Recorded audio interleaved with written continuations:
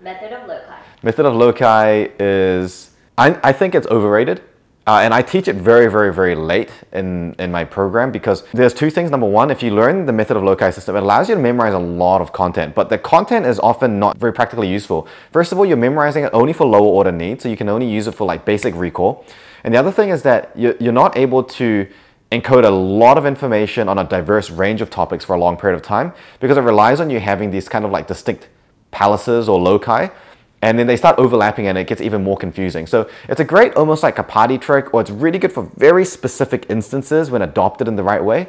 But generally, I think, especially like memory champions that are like, oh, this is gonna change your life. Like if you learn this technique, you're gonna be able to like smash through your studies and ace it. That's just completely not like supported and frankly, I think irresponsible. So from that view, I think method of loci is probably overrated.